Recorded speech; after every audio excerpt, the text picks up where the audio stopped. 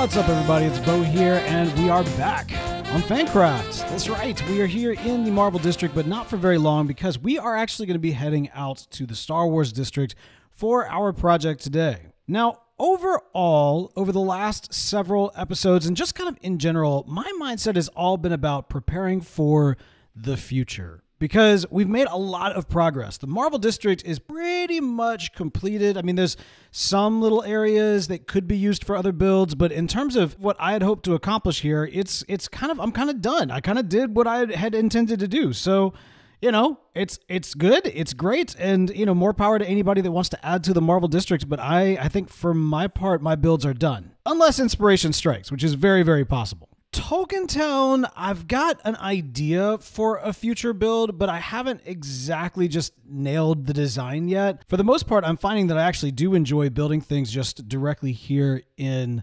survival, but at the same time, this one is kind of a unique build. I want to use some different blocks that I don't normally use, and it would be kind of over there-ish is where I'm picturing it, and that is if I even do it, and that's a big if, because I haven't quite figured it out yet. So, but that's neither here nor there. We're going to talk about what's going on in the Star Wars District because I'm very, very, very pleased with how so many awesome builds have come together here in the Star Wars District. And yeah, I mean, it looks really, really great. We've got some awesome builds.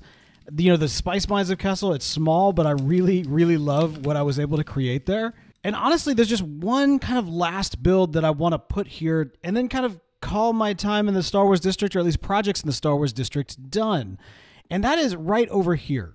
Now, as you probably know, in the Star Wars District, we break things up by biomes. And this has kind of been our forest swamp biome that kind of connects with more of, you know, our landing pad kind of situation that we've got going on over here. But regardless, this whole area is very bland. There's really not a whole lot going on. I mean, we've got the Ewok Village, which was one of the first things that was built here. But beyond that, there's just a lot of green with not a lot going on it. And so I'm going to do something a little different. Now, at one point, I was actually considering making a Ewok kind of Kashyyyk type of tree or possibly village, but really kind of recreating Chewbacca's house from the holiday special kind of right around here-ish. But I've decided that there's not really much that it would make a lot of sense in terms of a shop. Pretty much all of the builds in the Star Wars District, as with the other commerce districts, deal with some kind of commerce or shop, and I mean, we've already got 2 wood shops. There's not a whole lot that I could do with a Wookiee tree that would make a whole lot of sense, at least not to me. So I've decided what we need to be selling is kyber crystals. All right, so technically not kyber crystals, technically amethyst crystals, but I was thinking that it would be really cool to kind of have a shop dedicated to selling amethyst in the Star Wars District with kind of a nod to them being kind of kyber crystal-esque. I mean, you can kind of, you know, make a connection there. I think it works. I remember in the early days of planning out for FANCRAFT, I considered making like some sort of amethyst shop in maybe like the snow biome and kind of recreate the temple that the Jedi younglings used to go on their trials. But that was before I realized that the Jedi temple itself was going to be so massive and so close. So yeah, didn't really think that one all the way through, but that's okay. There is another place where one might go to get a kyber crystal, and that is from a Jedi Master, and perhaps one that lives in the swamps. That's right. We're going to be making Yoda's house today, Yoda's hut. And yeah, we're going to be putting it right here in kind of this forest, and we're going to kind of turn it into a little bit more of a boggy biome right in the middle of this kind of grassy area. I think it's going to be great. It's a weird shape, and you know, okay, so it'll make more sense as I kind of build pieces of it. So let's kind of get cracking on it, and I'll show you what we're going to kind of make. So it'd probably be helpful to kind of think about what Yoda's house actually looks like, okay? And I'm kind of doing a blend of kind of a play set that I saw based off of this and just the original Ralph McQuarrie art, where there's kind of like a little point to the top, but broadly speaking, it's rounded, though not a perfect circle. And so I'm going to try something a little different here, where I'm going to do more of kind of a rounded-esque shape, and we're going to build the tree around it. That's going to, you know, come afterwards. But I have it looks almost like a potato shape, honestly, that I have going on at the moment. But I wanted to do something different where instead of doing kind of the traditional, you're looking face on and there's the rounded door, I wanted to kind of angle it a little bit to add to that offsetedness of the entire build. So at the very least, this gives us a basic shape to work off of, and also a door with, as you can see, a little path. We'll probably extend the little, the mud kind of going around on either side as well. But for right now, this is a good start. All right, and through the miracle of time, I think we've got something very special on our hands. Oh yeah. Okay. All right. This is kind of cool. This is kind of cool. I'm actually super impressed with how this shape turned out. So, all right. The Ralph McQuarrie kind of look, right? Like the look that Ralph McQuarrie had kind of resembled something like a little bit like a beehive or like a gourd. And that was kind of what I was trying to capture with this style for Yoda's house. I wanted to make sure that there were also windows, at least, we got at least one window off to the side right here that you can kind of see in. And oh my goodness, is that interior? Did I also do the interior? Yes, I think I did. I'll just go up in here and bada bing, bada boo. I think this looks really great. We've got the little stove, where Yoda be like making his little gumbo and everything, which is great. We got the bed where Yoda spends his last moments. And we also have kind of a little seating table right here. And of course, what is this? Could this be, ladies and gentlemen, we are selling the amethyst. That's right. We've got our kyber crystals, so to speak, on sale right here. 1 diamond per stack for the shards. And then it's 1 diamond for 4 of the clusters. You break these apart, it basically makes an entire stack of the shards. So it's a 1-to-1 ratio right there. But yeah, this is really looking good. I am so thrilled with how this turned out. Now, I guess there could be kind of some things hanging down in here. Like I remember there's like a snake or something like that was like chilling out in his place. And I think we might grow some things down from here. But first, we need this to not just stand on its own, because of course this is not just a hut that's like out in the middle of, the swamp. It's got a kind of a tree, kind of a dead tree that's growing around it, or that, it's built into the side of. I love how this kind of plays into the idea of, strong in the light, strong in the dark. Like, you think about Yoda's hut, it's filled with life. It's like teeming with life. It's this little, kind of bright little spot amidst this dark, dead thing. And I feel those extremes can kind of be on display here. I want there to be kind of a large tree with kind of some dead leaves hanging off of it.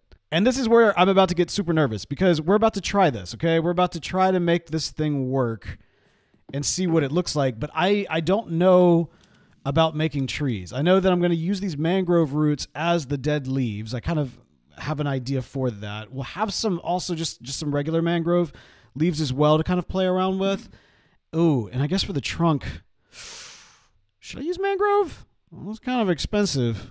Okay, I could probably work with this. I think at the moment, nobody's really selling it because of how difficult it is to collect. Maybe we might come up with like an idea for a mangrove store at some point. I'm super nervous. I really don't know anything about making trees. Okay, that's not terrible. Now we could go super tall, I suppose. Or we could kind of keep it smaller like this. I feel like this is like the safer route to go, is kind of keep it a little bit more of a smaller shape. I'm inclined to actually push this up a little bit. Oh, I'm nervous to do that because I actually kind of like these branches, this branch structure that I've got going on right now. Ooh. And then there's also part of me that doesn't want to overly obstruct the dragon, because I really like the dragon, even though it doesn't, thematically, I've been trying to kind of cover up things so that you don't feel out of place. But I mean, like, you're going to see Knight is such a freaking, like, let's just acknowledge that Knight is incredible at Minecraft, and like his builds are so just next level that you kind of, even though they don't necessarily fit the aesthetic, you kind of want to like let them shine still. That being said, I also do want this to feel right. And I also want some good like hangingness to our dead leaves. So I think we're actually going to remove these and push up and make the trunk a little bit taller. Okay, that's interesting. Okay, we got a shape going. We definitely have a shape going. And I think I'm trying to look at this thing from all angles to get a sense if it makes sense. And it doesn't have to be like the prettiest tree, but it does need to look right-ish. The top looks really jacked up compared to the bottom. I think there's some adjustments I can make up there. I think I made it worse. Yep, I think that may have made it worse. Now, I know some of you were thinking like, okay, mangrove roots, really, for leaves? Yes, actually, for leaves. I think that's really, really good. Specifically for dead leaves. Now, mangrove roots, I have said before, this is like my least favorite block in the entire game. And I have tried so many times to figure out ways to use it. And eventually, I just gave up. Like, I literally just gave up trying to make mangrove roots work. But recently, I can't remember exactly when it was. I was kind of fooling around with a design, I want to say for something else. It wasn't even for this. And I realized that they actually look really good, like just dead leaves hanging. Like they look all wilty and nasty and everything else. Like they've never, to me, really resembled the roots they're supposed to look like, which I think is also part of the problem, is that we too often associate like the block by what it says it is as opposed to what it looks like. And if you get hung up on that, then you really miss out on a lot of really cool things that you can do. You know, it's times like these that I do kind of wish that we had gotten the crab. Remember, that was the whole thing about the crab, is that like it was supposed to, if you were holding it, you could reach just a little further. There's been a few times during this build, I'm like, if I could just a little bit further, that'd be great. Oh yeah, that is exactly what I was kind of going for. Okay. There's still some more that can be done. I'm technically out of mangrove roots now, so I'll need to go and collect some at some point to kind of fill this out. Maybe a little bit more here and there, but probably not much. This is kind of what I was talking about. I do want to figure out how I can maybe gnarl this up a little bit, maybe put some different logs in here and there to kind of give it a little bit more of a rot type feel or a darker type feel. And then also we need to remove this red. Like, I do kind of like the fact that there is, you know, kind of a sithy darkness associated with red, but at the same time, it's not what I'm going for at the moment. Like, I want the idea of, like, decay leading to life. And in fact, let's see if we can kind of come in here. I probably need to get, like, some vines, like some hanging vines, probably from the nether here and there. But, like, yeah, just kind of give it a little bit more life on the inside. That's great. That's what I want right there. And then around the base, I'll probably take all this area and kind of make it a little bit more boggy using some of these blocks right here. But for the most part, I think that's looking pretty good. I dig it. I think that's right. A bit of tweaking here and there, and then I think we got what we're after. But yeah, for the most part, Yoda's hut is looking good. Is looking very good indeed. Oh, I guess, I wonder if I could put like some clusters. You know, some of the amethyst clusters maybe growing off of it, almost like they're little moss or something like that. Oh, I could get some coral and like put some dead coral around it. Oh, okay. Ideas are happening. I had to mine all of those amethyst crystals, and in the process did something that I have never actually done before in the history of a game called Minecraft. And that is, I've actually taken the time to actually use mine carts for their intended purpose. I actually am using mine carts for mining. There we go. I've created this Minecraft system, this minecart system to bring me around to all of the different like places to mine amethyst. And I think in total, I've got like 6 or 7 connected to this minecart. Yeah, so like here is the first one. And for the sake of our build, we're actually going to prune a couple of these kind of smaller bits here. This one's nice because I've actually taken the time to build this little walking structure to be able to get all of these, but the rest of them I haven't quite gotten to that point yet. Oh, no, wrong way. Oh, this is the only problem with this system. That's fine, that's fine. You know what? That's fine, because the end of the track, this actually, like I said, goes around to like 6, maybe 7 different amethysts, all kind of in a relatively nearby region. I mean, not that nearby because, you know, hence the minecarts, but if we actually go to the last one, let me see if I can do that one. No, wait, hang on. There we go. There we go. Now we're going. So yeah, on my way back from the last one, I actually found a cave. And it's a pretty cool looking cave, as you can see. Like, this is a really sweet looking structure area that I kind of want to do something with in the near future, and I haven't quite figured out what, but it's a cool space that I'd like to to do something in. I like dealing with caves and, secret structures and underground hideouts and all that kind of good stuff. It's kind of a hallmark of my building style and my gameplay. But I'll probably save it. I'll probably save that for something fun, especially because it is so close to my base compared to everything else. Theoretically, I won't be. Okay, wait, where did I... Right, this one's kind of tricky, because this one, if you're not too careful, it might accidentally go either back the way it came, or you might skip this one entirely. To be honest, I mostly am just trying to get back through my system, but I'm passing by like some of these that are pretty ready to go. Right, and then that one brings me to the big final cave area I was talking about earlier. I'm going to do some cool things. I'm going to make some cool pillars here. I've already kind of carved out, you can kind of see down there, another track from my base. That's going to be a fun project in the future. And now we're back. Okay. Okay. All right, we did it. So yeah, so mine actually using mine carts for mining. How about that? Finish the build I have. Okay, sorry. All right. Yeah, look, I finished it. I feel really good about this. I've added a little bit, I don't know if you can tell or not. You can kind of see up there. I've added a little bit of the amethyst kind of hanging off the tree. I've put some dead coral, giving it kind of that, just like stuff growing that probably shouldn't grow, but, it's dead, so that's what's going to happen type stuff. I've also given it a few logs with no leaves hanging down, and I think that helps. I think that really does. I think it kind of adds to the time that this thing has been dead and decaying, and I think it looks really good. And then, of course, down here, as you can see, I've decided to kind of create a little bit of just a little river or a little water kind of coming through, adding to that mossy bog bayou type feel. I've also kind of built this up a little path that kind of connects as well. You can see the tree from behind.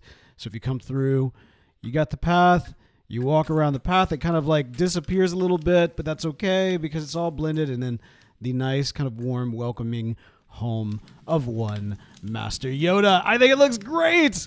I think it looks awesome. I'm really pleased with how this turned out. You got the little window right here. Look at this. Yeah.